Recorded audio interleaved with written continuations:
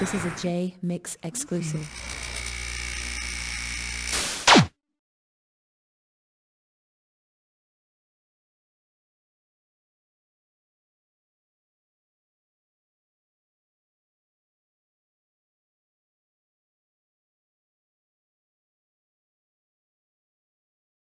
They think that he was a wannabe gangster, and his movement was a very, very strong movement for a person his age. He was trying to coordinate a movement that was going to change the world.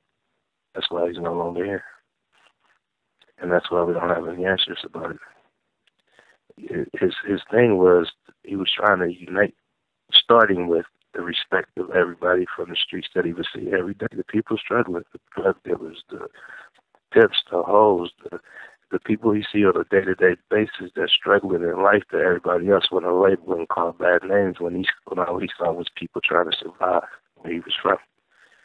And he was trying to reach out to them and gain their respect, and he was willing to put his life on the line for it. He was willing to do that.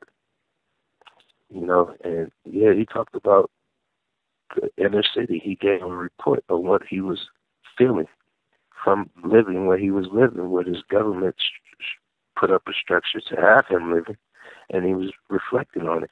But the things that he was saying had a bigger... If you ever listen to 2Pac's conversation with Master Cody, you could see what his mission was. You'll get a great understanding. You know, I'm going to make sure that I introduce it to the world and make sure that everybody, I won't let his legacy go like with a cover up over what he really was. You know, I want to make sure that people know what he stood for. His mom was a Panther. And, you know, my Uncle Bobby, when he's that manager, he was a Panther, so he was raised in that. I was writing for the Commemorator Black Panther Party paper before I joined this underground. It's just everything he stood for was to better the people, to change the world that we're living in right now, and to tell people, look, don't be no punk, stand up. Like he didn't want us to walk around cowards. He didn't want us to walk around scared. He didn't want us to, oh, yes sir, and have to and be treated by the police the way we were. He wanted to give us a backbone. He wanted to say, look, we are people. We can stand up. We don't have to do this.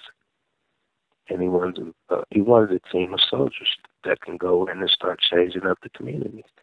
And he wanted to start with the people that most people would write off.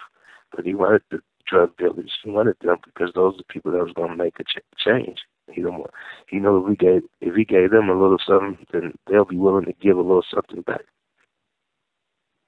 And when he made that connection with them, he wanted to make that connection. He wanted to make the connection with the streets. That's why you have Thug Life. He wanted that connection because that's what he wanted. He wanted soldiers. He was prepared for war. He was willing to die for it.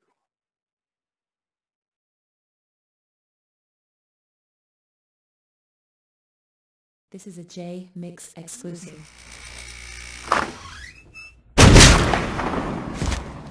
What up, shut up?